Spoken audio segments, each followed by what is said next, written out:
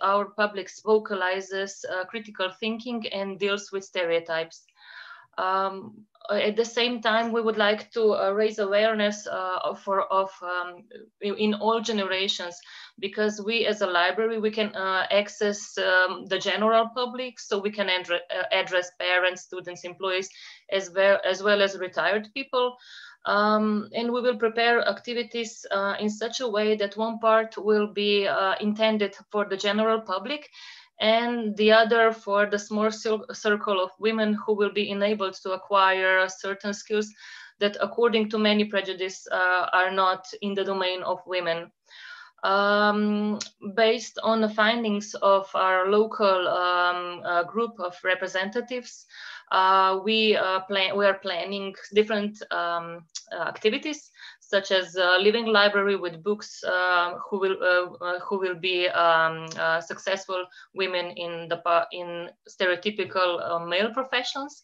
Then some summer Lego robotics workshops for girls. Programming learning for women. And this is, I think, especially important, literary competition, which short stories titled "Technophobia is not for women." So the program will address the widest circle of the public, and at the same time offer specific knowledge to the narrow groups. Through a literary competition, then we will encourage thinking about the technophobia and women in our society. So that is how we want to build an open and democratic and diverse European place. Thank you very much, Nina. So I just wanted to say a few words about the Europe Challenge itself, and particularly what's going to happen. So you've heard from every corner of Europe. You've heard from Denmark, from Slovenia, from Spain, and from Latvia about the challenges in their areas and what things look like on the ground. And so the first part of the Europe Challenge is identifying those local challenges, working with people, working with communities, libraries as the center of those community conversations, supported by some of the specialist facilitation skills from Democratic Society, my own organization, and the other partners. And from those relevant challenges, we'll be experimenting and incubating solutions using some seed funding generously provided by the European Cultural Foundation. And the most exciting solutions that are replicable, relevant and scalable on the European level will be selected by an independent jury to receive money from the Europe Challenge Future Fund Awards. Now, this is a great way, in my opinion, to take those local initiatives, the things at a small scale, the things that are the local problems, but also identify the shared questions and the shared solutions and scale them up to local level. So people who are working with their libraries, working with a place they probably walk past every day and which they could direct a tourist to in 2 minutes, they suddenly see that conversation connected with a whole European challenge, with a whole European question. And I think that is, that for me is an absolute summary of the great positive benefits of this challenge, but also the possibilities that are emerging to reconnect European conversations at the local level and European level through a combination of community activism, new technology, and new approaches at the European scale. So I want to pick up a couple of questions. The first is, it's actually for Andre.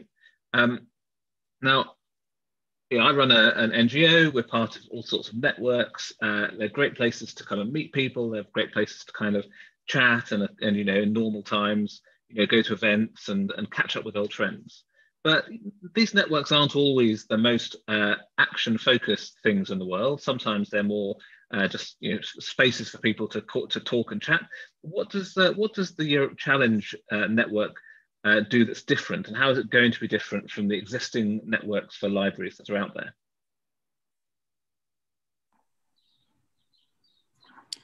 Good question.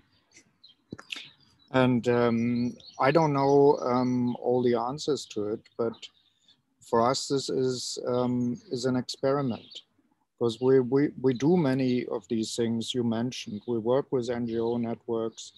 We work with one of the things we're discussing in a minute as part of the Europe Day is we work with art institutions on a European pavilion. We work through people-to-people exchange. We're working on all sorts of different levels, and our approach is how can we create a European sense of belonging, a European sentiment. And you know, we have worked in the past with universities as part of having co-created the Erasmus program. That was a good thing, and we are now trying to see whether this connection, everyone talked about the connection between the local and European, can be established through this working together with the libraries and the European Cultural Foundation and the Democratic Society and other organizations. So we see this as a start, as a test run, and we have big expectations. My colleagues, when I'm saying let's think big, I always say, you know, what's our next Erasmus? So I see that as the potential next Erasmus, in a way that you can really achieve something on a European scale by tapping into an existing infrastructure. And we have this existing infrastructure in Europe, the libraries. They have gone through a big reform process, I think, over the last 15, maybe longer years as part of digitalization. In many ways, from what I have seen, they have come, they are a step ahead than others in many ways. I mean, because libraries are places where you can get a book, but there are so much more. And people don't see that yet, but I have seen it. I'm excited about what's on offer in working with the libraries, and I think this can really be a game changer. That's big expectations. Now we have to see how that will work out in practice. But even this discussion today here, and I know all the work which went into it in preparation, that makes me very hopeful that it is not just another kind of civil society network, which is a good thing, but often doesn't manage to have the scale it could have. So I expect a lot of good thinking, a lot of very practical doing, and then in the end scaling, because the 7 libraries and partners are only a beginning. Now, how can we do that from 7 to 65,000? I mean, that is the question I have, and I don't have the answer, but maybe someone has. And if someone has an answer, please raise your hand and come in. Thank you, Andre. So we've only got a couple of minutes left. I want to pick up on one of the questions that Abdul Dube left in the chat. So talking about how alternative resources, alternative libraries, networks, community groups are started by people that don't fit into the citizen category. So I think there's definitely a sense that there's loads of variety in community groups, those that are dedicated to learning, to information and to sharing things. And also there's loads of variety in the concept of citizen. It isn't just about like the passport that you have or the place where you pay your local taxes. So I might throw this one to Nicola or Olga.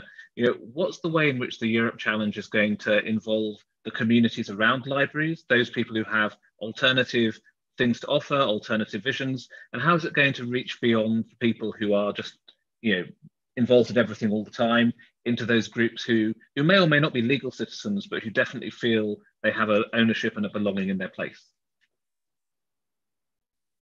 Thank you, Anthony, and thank you for the question.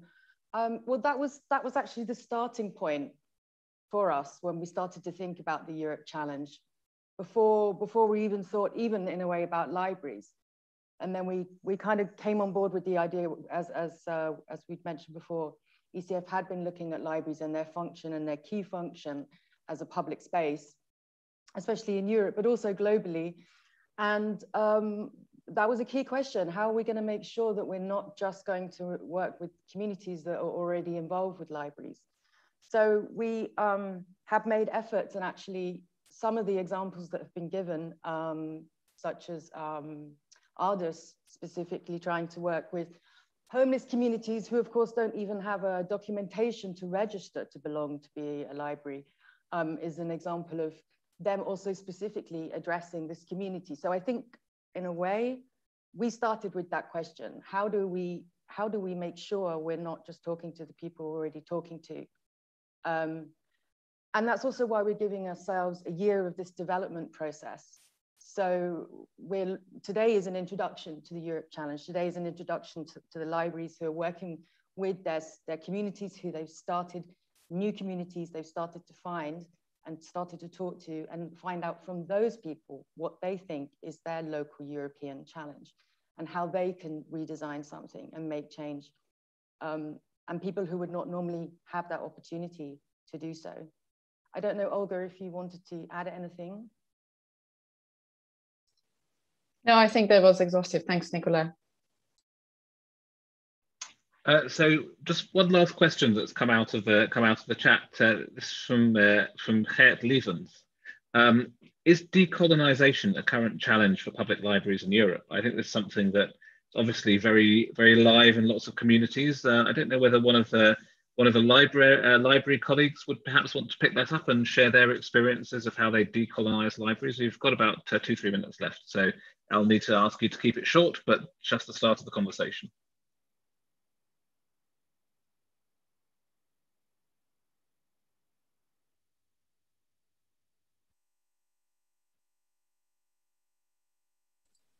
I think we have Roel who wants to respond to this question from OBA. Yeah, thanks. Yeah, so we started a project 2 years ago called the House of All Languages, in which we work together with representatives of various cultural diverse communities living in the city of Amsterdam, organized representatives mostly. And we started working together with various organizations, but one in particular that really represents the questions that come with decolonizing the library, and we've had very good experiences so far. So the aim is to co-create new collections or put our existing collections in a new context or perspective, and we do both. We add exhibitions to it, we add cultural programs to it, and we find that it's an excellent way to start a dialogue and a narrative by really looking at people who know the themes we're talking about here and know the challenges that comes to it and the nuances. So my advice would be to look at partners, organizations, or individuals that are really familiar with these topics and have a dialogue and start working with them, because it's an excellent way to get in contact with both the existing library communities, but also new communities that you try to connect to the library or to everything we have to offer. And I think Marta has just shared a link so you can find out a bit more about the project. That's great. Thank you, Roel. So we're at the end of our time today. Thank you to those who asked questions. Please do stay involved and stay connected to the process. If you've been inspired by what you've heard and you want to get involved as the program develops, please drop the Cultural Foundation a line at ask@culturalfoundation.eu. And also make sure you're taking advantage of the other Europe Day events on the europeday.eu website. There's lots of great stuff going on, including the launch of the Conference on the Future of Europe, another opportunity to get citizen voices and different perspectives into the European conversation. Ashley's going to provide a link in the chat to the Common Ground online publication, which you might want to have a look at, to talk a little bit, to see a little bit more of some of the background thinking behind this. But it just remains for me to say to thank Jan, to thank the European Cultural Foundation and the other partners for their participation today, to thank their colleagues from libraries all around Europe who've shared their different perspectives, and to reinforce the point that this is the start of something, not the end. You know, there's definitely a growing conversation and one that we would like people to get involved with. So please do contact us. As I say, ask@culturefoundation.eu if you want to hear more about it. Stay in touch with the European Cultural Foundation and the partners to find out more, and we very much look forward to making this a growing and spreading conversation over the next little while. Thanks very much, everybody, and enjoy the rest of Europe Day.